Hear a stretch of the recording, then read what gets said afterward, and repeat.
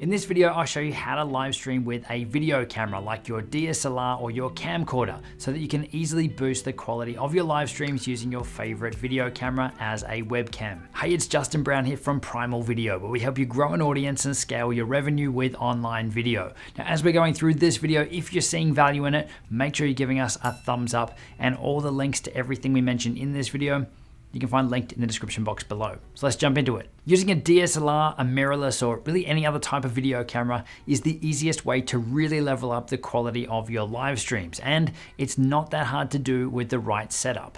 So whether you've got a fancy DSLR, a camcorder, or a video camera, we're gonna run through the best ways to do it right now, along with exactly what you need and how to set it all up to get it going. And then to take that live stream quality even further, once we're done, I'll also share with you how you can take your live streams up another notch with some awesome custom animations, really fast and really easy. Now, there's some pretty big advantages in using an actual camera in place of a webcam, but the biggest one is probably the look and the feel of the image that you're now able to get into your computer. Depending on which camera you've got, you'll be able to get a much shallower depth of field in your shot. So you're able to blur out the background or have some separation between yourself and whatever is in the background. On a webcam, and even some of the latest ones, it's really hard to get much or any depth of field in your shot. You'll also find that a lot of cameras are going to give you a much better shot in low light conditions. Typically webcams are fairly average in low light environments, whereas a lot of cameras out there will actually do a fairly decent job. You'll also have a lot more control over the look and feel of your shot. Again, webcams, they don't have that many settings, whereas a lot of cameras, you'll be able to kick them into manual and really dial everything in. And you'll also probably find that a lot of cameras out there are going to do a far better job at things like autofocusing than what webcams do. But also, if you're going to use a camera that you've already got accessories and things for, it means that you'll be able to use those with your computer as well. So if you've already got microphones, you've already got a teleprompter and everything set up for your camera, then the chances are that you'll be able to use all of those when it's connected up to your computer as well. Now, as for the disadvantages or the downsides, battery life is probably the first thing that you need to be aware of. If your camera doesn't have a very long battery life, then you're going to chew through that fairly quickly when it's connected up as a live stream camera. For most cameras out there, you can purchase a power adapter, so you don't need to worry about batteries, and that's something that I'd strongly recommend that you invest in. For a lot of cameras, especially recent ones, you could just jump over to places like Amazon and search for your camera make and model, and you'll probably find one very, very quickly. And another thing to be aware of, it is possible to have an audio sync issue with your video, where now don't worry, I'm going to share with you some solutions for this a little bit later on in the video, but it is something to be mindful of depending on how you set this up. Okay, so there's two main ways that you can connect your camera up to your computer.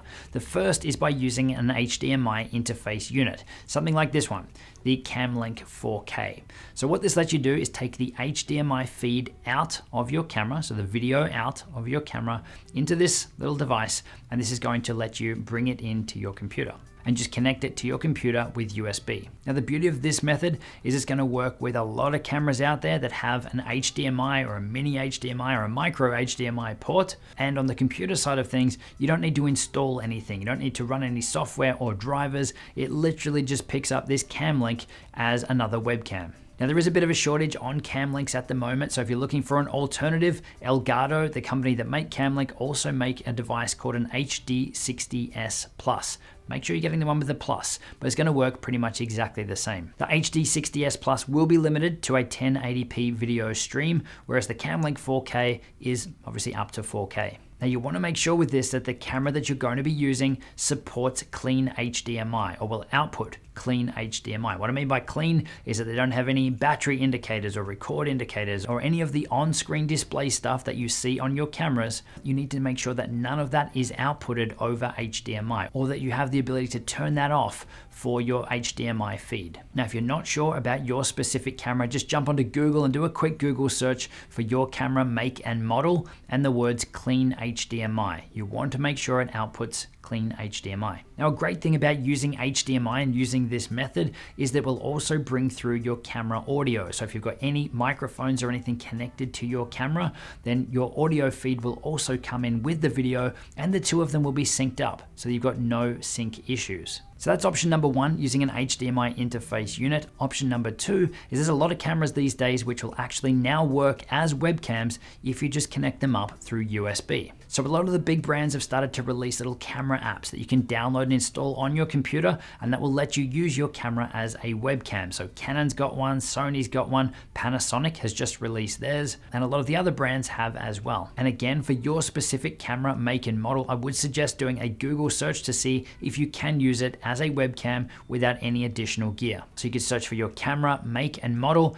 and as webcam, and you'll find the answer pretty quick. Now there's two things that you need to be aware of with this method, again depending on your specific camera make and model. Some cameras won't pass through audio over USB, it'll just be the video image coming through without any sound. So if that's the case for you, it means that you'll just have to use a different type of microphone connected directly to your computer. So a USB microphone, something like the Rode NT USB or NT USB Mini could be a good option for you. And the second thing to be aware of with this method is that it's typically a little lower quality than using HDMI. And again, depending on your specific camera, the quality coming in could be 480p, could be 720, it could be 1080, but it is going to change depending on which specific camera you have. So I'll take you through now how easy it is to get this set up with both methods. All you need to do is to download the specific webcam software for your specific camera make and model. Connect your camera to the computer using USB, turn the camera on, and in most cases you're going to want to set that to video mode. Now,